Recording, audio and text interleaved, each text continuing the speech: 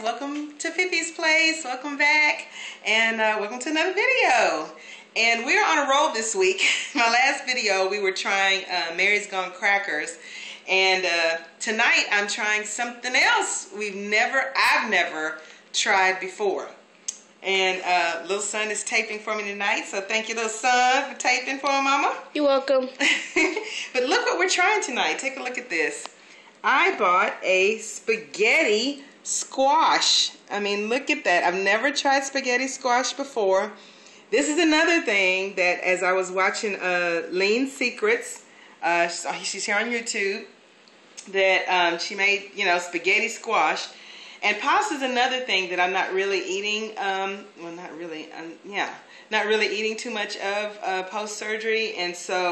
And I miss it. I loved pasta. I loved Olive Garden and all that, although I've learned how to make new choices at Olive Garden. But anyway, I do miss pasta. So I thought, well, what a way to go back and try pasta again without it being pasta, being a good-for-you vegetable and all that. Spaghetti squash. So while I was at H-E-B, I picked up a spaghetti squash, and it's actually called that. Just in case you've never had spaghetti squash either. I mean, here's the little thing. Here's the little, whoops, there you go. So it's actually called spaghetti squash. I'm not sure if that's clear or not.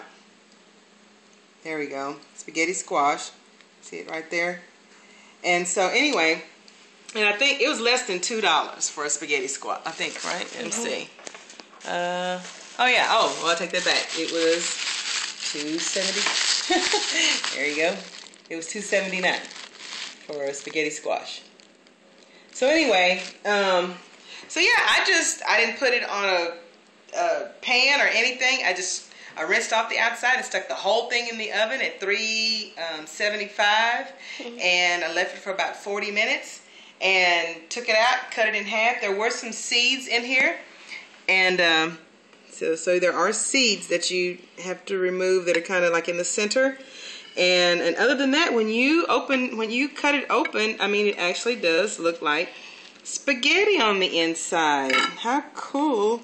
This is hot. So I just not too long took it out. So when you take your fork, there's a few seeds. I got to get out of there. And I mean, wow, look at that. Wow.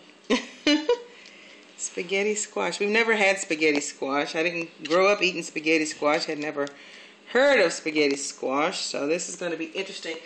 And I had some pre-made spaghetti sauce in the refrigerator, and I just mixed some Velveeta with it, guys. And so because I just wanted to be able to try it, I kind of put it here on the side. So that's just Velveeta mixed with some pre-made ragu, I think it is, or something.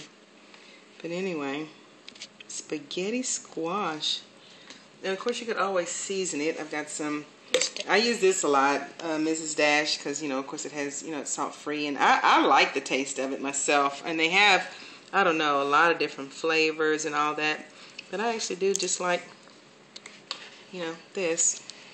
And so let's try some spaghetti squash for the very first time, I think, in my whole entire life.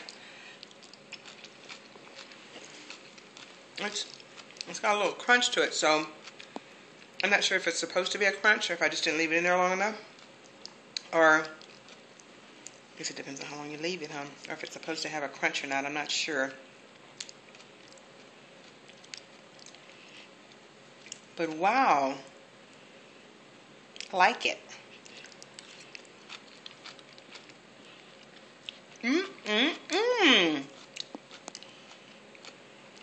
Another winner for this week, guys.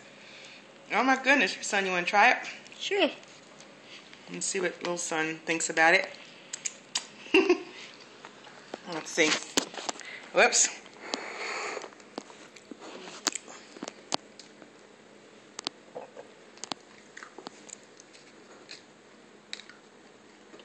Good. Good? Yeah. It tastes like spaghetti. There's something added to Yeah. it. It really does. It has the texture and everything, of spaghetti, and I don't know. I think I like the idea of it being a good for you vegetable too. Something good for you that that you're eating instead of pasta, which we know pasta can bloat you and this and that, and can have some adverse effects and stuff. But yeah. So okay, guys. Well, we just came here to let you be in on us trying spaghetti squash for the first time, and I think we got another thumbs up. I really liked it. All right, see you guys later. Bye.